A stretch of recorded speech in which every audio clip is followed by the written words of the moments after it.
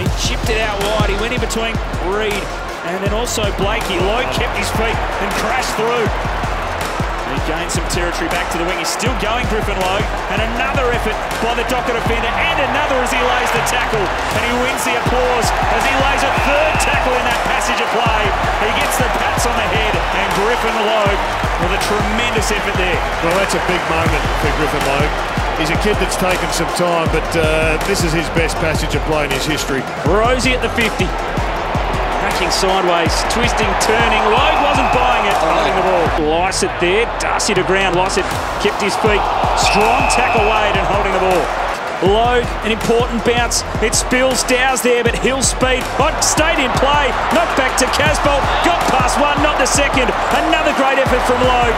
Now they do. Beautiful tap on. Umpire's called play on. Advantage is called. And they're off to the races, the Saints. Loney from 49 metres. Out! His touch on the line. Defender. Wow! Griffin Logue is the hero as he gets a fingernail right on it on the line.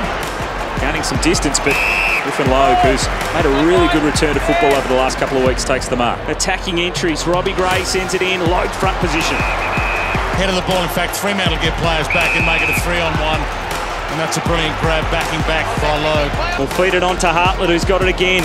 Driving ball into the pocket. Well played by Logue, though. Used the body well. Into the pocket. Wanted Kennedy, but Logue stands tall. He's got Robbie Gray in a one-on-one with Logue. Robbie up. Good work from Logue. Got it all away. Time with Fife. Haspot up to meet it. Picked it up well.